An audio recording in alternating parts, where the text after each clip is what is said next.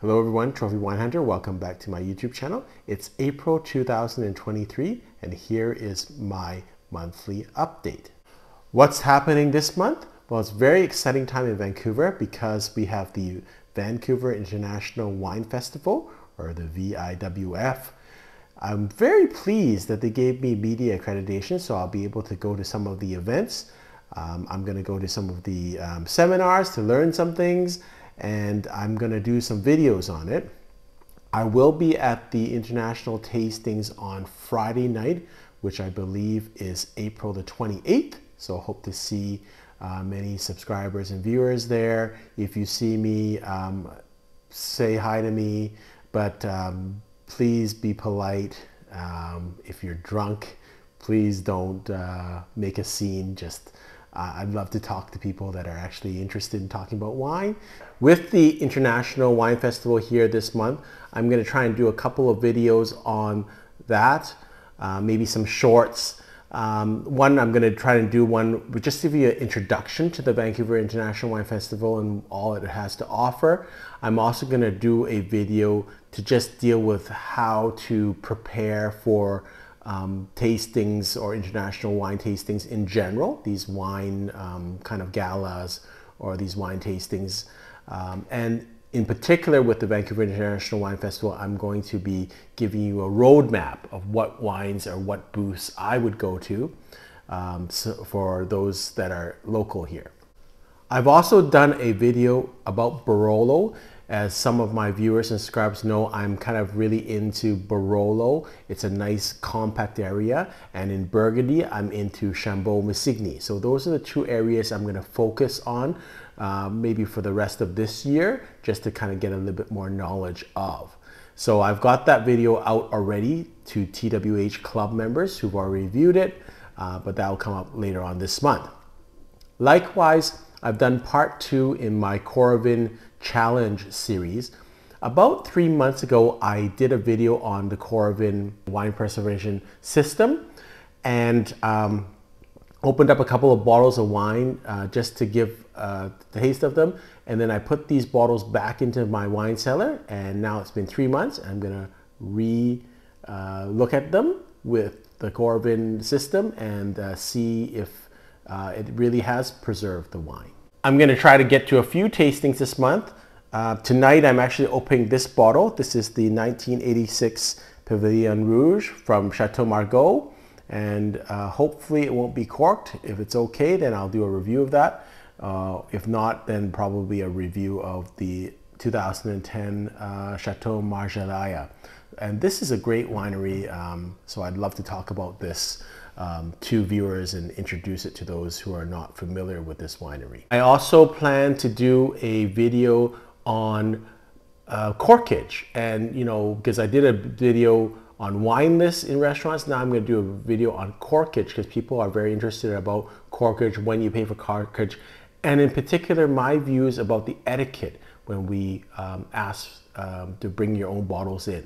And then finally, over the next couple of months, I hope to do another video in my Bordeaux Basics series on Pauillac region. I've been meaning to do that, just haven't had the time. And likewise with my Burgundy Basics series, I'd like to go through the area of Chambolle-Musigny, which is the area that I'm kind of interest at this point. So lots going on. I think it's an exciting time as we get into the summer, and I'm also traveling in the summer, so I hope to bring you some good videos actually on my other channels, Trophy Travel Experiences and Trophy Food Experiences from Montreal and parts of France. My shout outs this month is to Luca and MM. Thank you everyone, subscribers and viewers, for continuing to view my channel. It's not the most well put together channel, it's not the most creative channel, but I really enjoy comments from viewers and subscribers. I love the interaction, and I learn so much from my viewers and subscribers. I love when people share their experiences with wines and compare them to what I experienced. And even if it's different, I'm good with that. Everyone has their own preferences, so that's great. I usually try and share some of my views about wine knowledge or wine wisdom in every video. And I'm going to go back to something that I've repeated over and over again many times about wine scoring tasting. And I'm really against that at a kind of a higher level. As a beginner, I think it's really important to read magazines like Wine Spectator or Wine Advocate and to follow ratings, because there's so many wines out there. You don't know where to start. So I think that's really important. But once you've kind of got a little bit of experience with wine appreciation and you kind of know your own taste, I really think that the wine ratings are really not that important anymore. They don't know your palate. And so really I really stress personal preference. A lot of people will buy exclusively on wine ratings. I buy on wine ratings, I can tell you that, but not exclusively. So, and I can tell you that most of my most memorable wines have come from experiences where, you know, if I had looked at the wine ratings, I would have never bought that. And it's particularly true with older wines. I've had a couple of experiences in the last little while, turned out to be excellent experiences, and I would have missed out on all these experiences. So please trust your own palate, your own taste, your own thinking, and at least when you get up to drinking, have confidence in yourself. Your palate is much better than any person, including myself, including any wine critic, because you know yourself better than anyone else. So have that confidence. The rest of this video is going to be my video to our BC subscribers and what's new and on sale in BC liquor stores. So it's an exciting month because of the International Wine Festival. So hope you'll enjoy my videos on that. And I hope to continue to interact with all my viewers and subscribers throughout the month. So until next time, happy drinking. So for BC wine lovers, this is your monthly update for what is on sale and what's new in BC liquor stores for the month of April 2023. The first wine is a cru level Beaujolais wine from Chateau de Pirot 2020 Brulé. It is on sale this month from $28.99 to $24.97. The 97 denotes a last reduction price, so get it while you can. Brulé is a region, one of 10 kind of cru level regions in Beaujolais. Not as famous as like Moulin-à-Vent or Fleury, but a good region. And so this is going to be 100% Gamay and a little bit more serious than your regular Beaujolais wine. So I would give it a try. Next wine is an affordable Bordeaux from the Paix Saint-Laurent region. It's Chateau Brown. It's a new release of the 2015 vintage. So it's got some age on it. 2015 was a great year for Bordeaux and not expensive. $69.99 for a almost 8-year-old wine, Bordeaux wine, which is ready to drink. So I like it. I think it's got a 90-point Wine Spectator rating. Chateau Brown is near Chateau Olivier, which is one of another wineries that I really like in Bordeaux for value. So I think this is a pretty good price because you're picking up a wine that's got some age on it and ready to drink right away. And that's particularly nice when you're talking about Bordeaux. For those of you that follow me, you know that I'm really into Barolo at this point. So here's a nice Barolo that's a really entry-level wine. It's Fontana Freda 2018 Barolo. Really nice price on this, $42.99 to $38.99. I can't actually figure out where it's from. I looked on their website. It says it's from Mangi from Alba, so I'm actually not sure where it is. It looks like it is a traditional style Barolo. It's been aged 2 years in large casks and then followed by 8 months in bottle. So again, just the entry-level Barolo, but really nice price for this. So I think that's I think it's got like a 90-point or 89-point Wine Spectator rating on this. So reasonable price, good long historied producer, and great affordable entry point into the Barolo market. This next wine is pretty unique. It's from the Italian region of Basilicata. And so it is, the winery is called Basilisco, and it's owned by the Fuido de San Gregorio family, which kind of has some very nice wines in southern Italy. The grape type is Aglianico de Vulture. So all this is very neat because it's just so much, so unique to Italy. It's priced this month from $24.99 reduced to $21.99, and so this is a red wine from kind of a southern Italian region. It's going to be kind of very fruity in style, and you know, it's going to be, I think, fairly easy drinking. Italy has so many of these unique grape varietals. I actually don't know very much about it, but it's just neat to try the different places, and you usually get pretty good value for them. Next two wines are on sale together, so you can do a comparative tasting.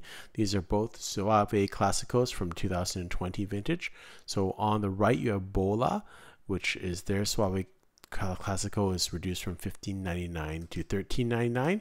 And then left, you have the Tenda Soave Classico, and that is reduced also this month from $23.99 to $22.49.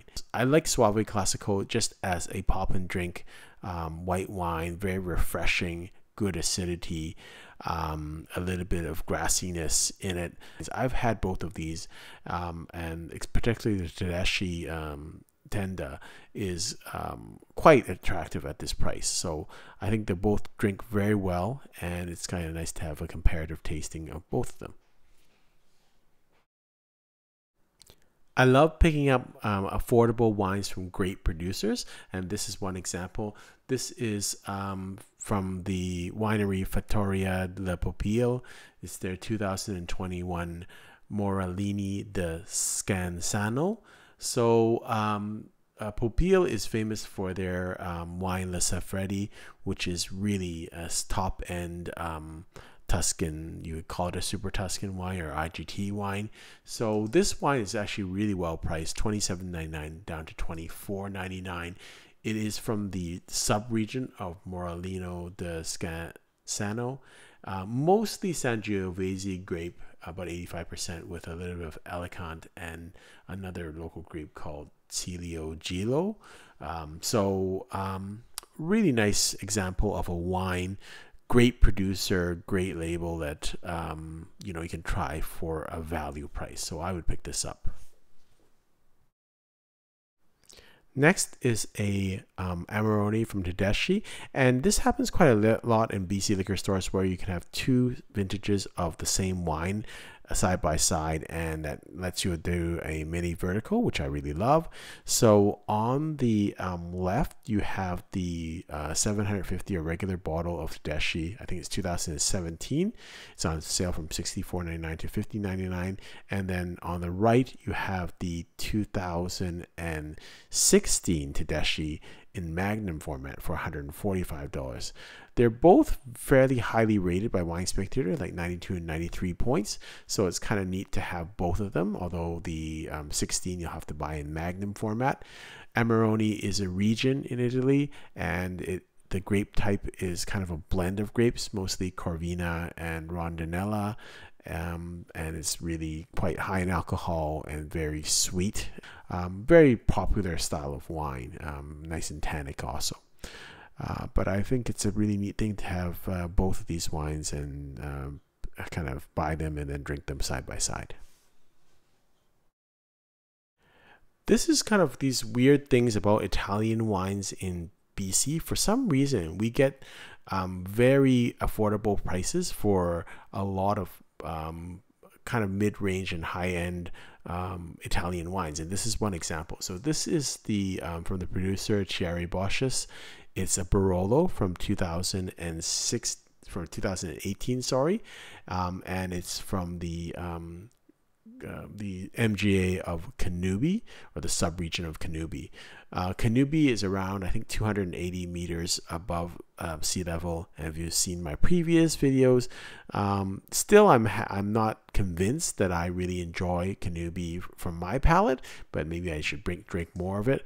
But again, if you check on Wine Spectator and most other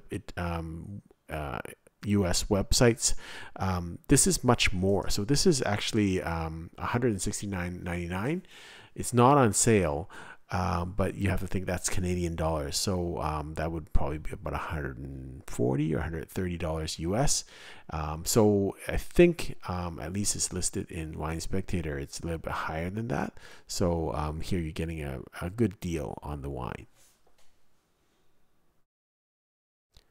We get a lot of Australian labels here in BC, and this is an example of a pretty decent priced one. This is the Howard Park 2018 Cabernet Sauvignon, $31.99 reduced to $27.99. So Howard Park is a producer out of the Margaret River area in Australia. It is family owned, and so again, pretty affordable price for a Australian cab, which is going to drink quite nicely. It's not going to be, I don't think, over the top surprising, but it's going to give you good value for the money. This next one I can't actually find on the BC Liquor website, but I did actually see this in the Cambie and 39th store because I took a photo of it. So anyways, I'm not sure if you can still get it. It's $24.99 reduced to $21.99. This is the dry Riesling from Pusey Vale from Eden Valley in Australia. I've had this many times. Love this wine in terms of it's a drier style of Riesling, but really substantial in terms of the taste and the texture and the body of it. And so it's a wine that you can pop and open, but you can also age probably for 10-15 years, no problem. So great producer and a really, really nice wine. So if you can pick it up, that's great. Last wine I have for you is the Bodegas Norton 2018 Privada Red Blend. So very interesting story about this. This is obviously a wine from Argentina, but it was originally reserved for the Swarovski family because they wanted some wines for their family and friends to enjoy. So Privada means private in Spanish. It's a blend of Malbec, Merlot, and Cabernet Sauvignon. Bodega Norton was established in 1895, one of the first wineries in Mendoza. So this is going to give you a little bit of the taste of a Malbec, but smoothing it out with other grape varietals. On sale this month from $25.99 to $22.99. Hope you've enjoyed this video, and until next time, happy drinking.